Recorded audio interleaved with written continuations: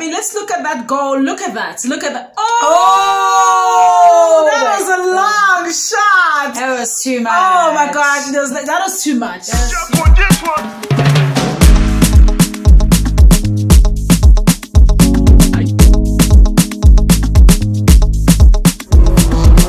Look, it's Zandi Wardle.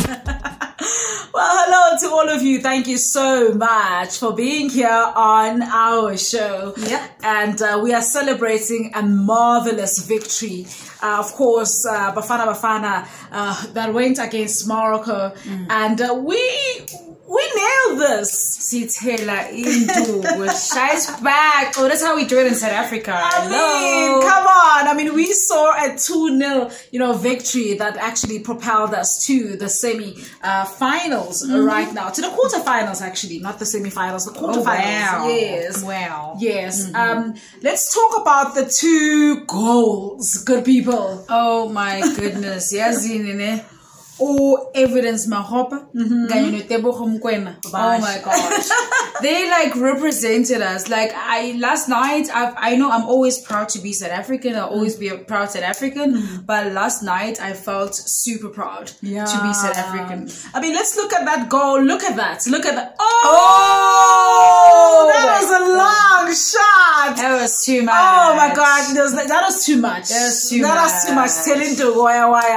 And then obviously we saw Coach Hugo Broos definitely sort of like organizing his team prior. The stakes were very high. He was really just pushing his team forward. And let's talk about the man of the match. Oh yes, who is definitely one of the goal scorers, and that is Teboho Mokoena. Yes, a lot of people. There's controversy though when it comes to Teboho Mokoena. Yeah, I personally think he deserves it. Yeah, looking at yesterday's game, but actually each and every player at Bafana yesterday did their best, so everybody deserves it. Yeah, but let's get to what the fans are saying. Who is supposed to be the man of the match according to the fans? Yeah, but well, people are choosing different people, but we do have a lot of people in agreement. People just saying Mvala the whole time. Oh, and that's fine. That's absolutely fine. I think you know what, everybody was the man of the match, of course, because the man of the match didn't do it by himself, of course, but he definitely represented with that goal. It was team effort. Yes. All right, we are through to the quarterfinals, and we are excited. Congratulations, Bafana. And we saw the president of South Africa. Yeah, of course. We really appreciate the support and the blessing. Maybe that's why we won. Of course, the father of the nation blesses you, and you're like, of course, you're bound to do well. Yeah, oh my gosh, you're father of the nation. Yeah, father of South Africa. Hello. Shout out to President Cyril Ramaphosa. I think that we see a lot of that in rugby.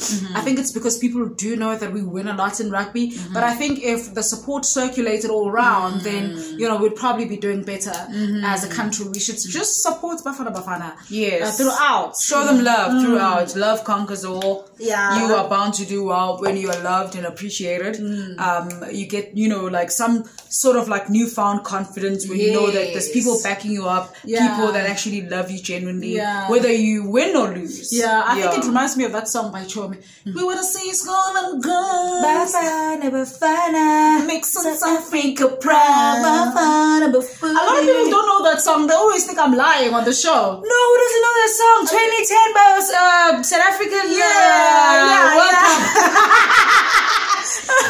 It was Chomi behind Bafana.